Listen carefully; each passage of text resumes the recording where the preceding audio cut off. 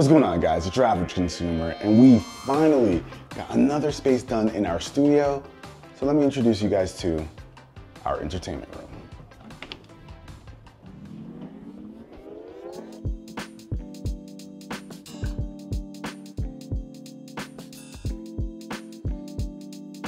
But this is it, you guys. This is what we call our entertainment room. This is basically our replacement for the living room. So if you have a living room or a living space that you wanna get some inspiration or get some ideas for, this is gonna be the video for you. Now, we also did my personal office. So if you guys are interested in like a nice office setup, I personally think it looks really dope. I'll have it linked down below so you guys can check it out. But we're here for the entertainment. This is where we, kick our feet up, relax, have a nice chill aesthetic to it as well. Lots of walnut accents can be found all over here. Not a ton of tech.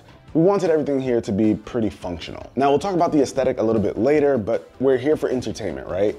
So basically we have a full system here. Like this, we've got our TV, we've got a full surround sound system, consoles, the things that we would be entertained with. So the TV we went with here is the LG OLED G3. This is the 83-inch version. We needed a big TV for a wall this size. One of my favorite things about it is just like how impossibly thin it is.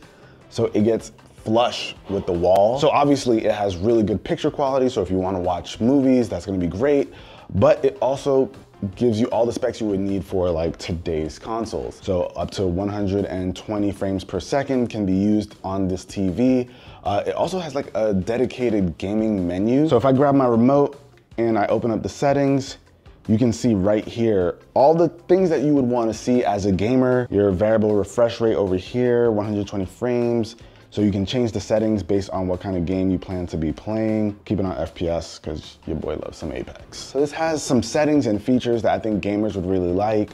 Even this like crazy multi-view section where you can have two things on the screen at once while you're gaming. It's wild, but this is an awesome TV. Like you can't go wrong with LG OLEDs. Oh, because this thing is all over the place. Listen, some people hate this. I love it though. This makes life easy.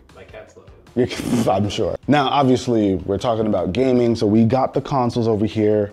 We got our Xbox Series X, our PS5, and we even have the good old Switch down here at the bottom. We got the Zelda dock, since that kind of matches the aesthetic here. And then, of course, we've got them all hooked up to our sound system. Over here, we're using a Denon receiver, which basically powers all of our speakers. We have like a 5.1 system over here. And of course, you guys know me, or if you don't, I love Klipsch. Klipsch is my go-to brand when it comes to the surround sound speakers, like dedicated home theater speakers. Of course, I'll have models and everything linked down below in the description so you guys can see exactly what we're working with. No Atmos, because I'm not trying to do too much in here, but it more than works right now. And inside of our TV stand, we got a bunch of stuff like controllers and cables and whatnot. There's like 3 drawers to this system. Should actually organize this a little bit more. I don't know why I'm showing you guys this.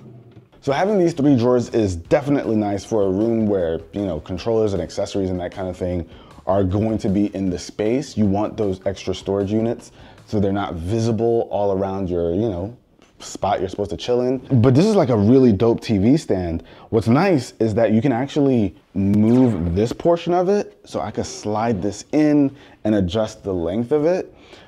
This took months to get here. But when it came, I was very, very happy with it. The design is cool, it looks good, and it's functionally exactly what we needed. Now, of course, with all of these things getting plugged up in the back, cable management, we did carve out a hole in the back of the TV. So we have everything plugged up to the TV, running down to everything over here. And for power, we have it all sitting inside of this small little box. So it's gonna keep everything nice and tidy. Now with a proper home theater system, we have a nice sub also from Klipsch. But right on top of it, that's kind of where we keep the real controllers. Those are just like, extras.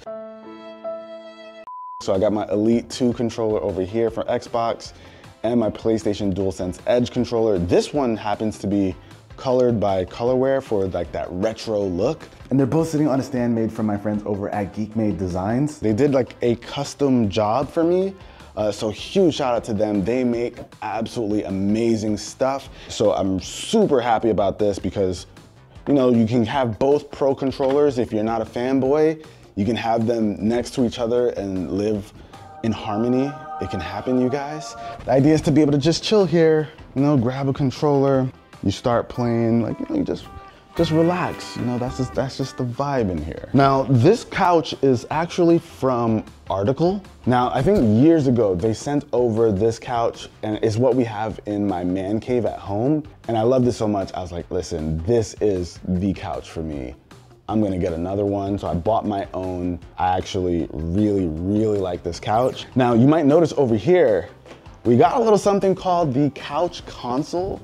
So I actually reached out to them, I think a few years ago, actually. And I figured, like, listen, this is the perfect spot for it if you're chilling. They've got this interesting little contraption over here that holds like drinks. So even if you're like moving around and like, you know, you're grabbing a seat and you plop down, you don't have to worry about like your drink spilling. It's got like this very interesting way of keeping the drink positioned upward. So that's pretty cool.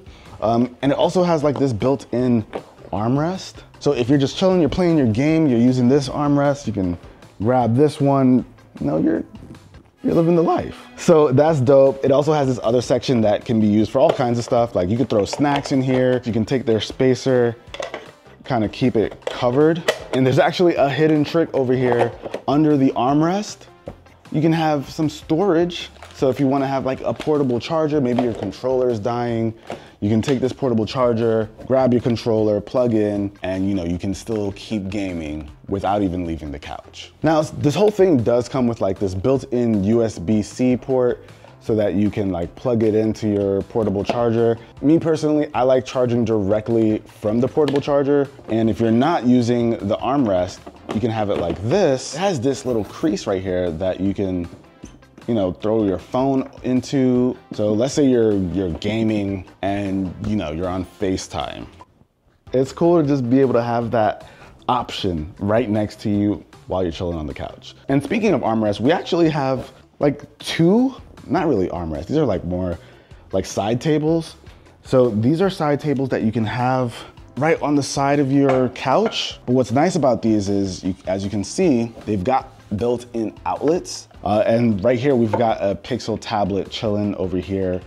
Just for the sake of like having a voice assistant, I think any space should have access to like a real voice assistant if you have like a smart home. So I like having the Pixel tablet over here because it lets us do voice controls for some of the stuff that we have in the room. And if I ever want to just, I don't know, use a tablet, I have a quick tablet that I can message people on, check emails, whatever. What's also kind of nice about having the Pixel tablet here is if I want to throw on some like ambient music in the background, instead of dedicating these speakers or anything to that, it's got a decent enough speaker where I can say,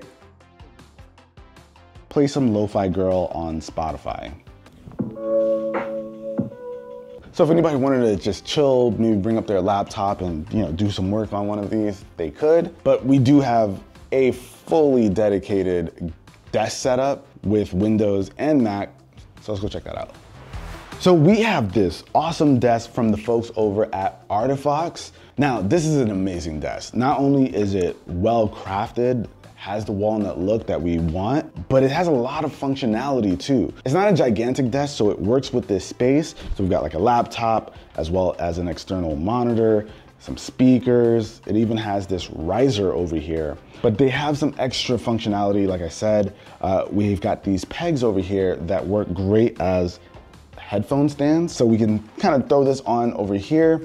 That's where it lives, not in the way of anything, not standing up on top of the desk, unless you want to really showcase it. So we've got it chilling over here on the side. And there's even a full-blown section for cable management. So that's what we've got going on over here. They've got all these little holes so that you can use your Velcro straps to keep everything nice and organized. And what's crazy is that we've got this HP Omen system hooked up to this entire setup as well.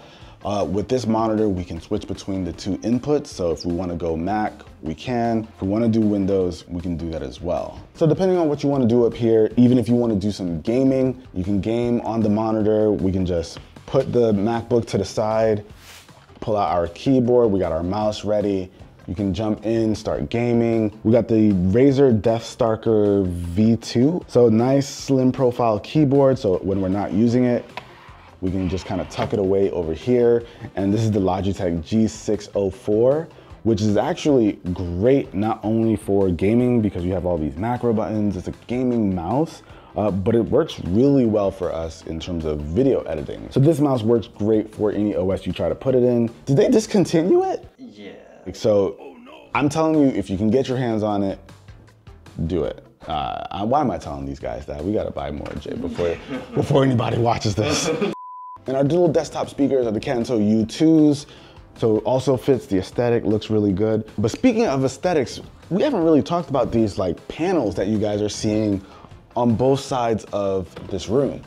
So we picked this up. These are like walnut panels that we picked up from, I think it was the Wood Veneer Hub or something like that. And they've been working out really great for us because they help with acoustics and they obviously help with the overall look. Now, if you've seen any of my other room tours or house tours, you know that I love brilliant switches. So usually they have like this screen where you can do all kinds of cool stuff. I wasn't trying to put a screen in every single room that we have in this studio. It would have just been too much, too expensive. So they got some cheaper options. This is just like a regular dimmer. So you can, do the regular dimming thing, but it still works on their app and it's still smart, connected to the Wi-Fi, so you can turn it off with your voice assistant or anything like that. And if you guys really do like the aesthetics and everything that like you're kind of seeing and you want to, use it for your own space, I'll have them linked down below. Like something like this walnut coffee table that we have right in the center. I got it off Amazon, so you guys can see that down below too. I mean, even the rug, I don't know. I'm just here to give you guys some inspo, okay? So if you like anything, you know where to find it. And I guess to wrap up the whole furniture walnut thing, the last piece of lighting that we got over here is actually from Nanoleaf.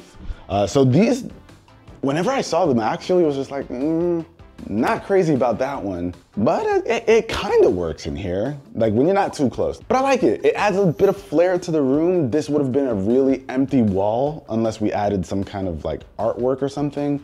But I like the extra little lighting. It gives a nice touch to the space. The only thing I really need to do is get this cable hidden behind this wall. We'll get there in good time. We have other rooms to work on. And I guess the last piece of tech to talk about is, we got a Dyson vacuum. This is the one we got in that last Massive Tech unboxing. I've fallen in love with the fluffy optic roller head, because this thing shows you all of the dirt on your floor. And that was really good timing to accidentally turn off the light. But it lets you see all of the dirt as you're ready to clean it up. Like all of that is just really satisfying to see the dirt, swipe forward, pull back, and then you see it gone. Nothing beats that. I'm old. This is some old man talk right here. But I actually do like this whole setup because it also has the submarine, which is like a mop. So you can swap that out for the mop part and, do a little extra cleanings. We can keep this place nice and spiffy. But yeah, guys, this is it. This is our entertainment space where we just chill when we're in the studio and we want to just relax and watch something, play something. This is where we do it. Chill vibes in here. Let me know what you guys think though in the comments, and stay tuned for more room tours. We got a couple of good ones coming up. Excited to show you. Peace. Gamer's Paradise. It's on the way. It's on the way.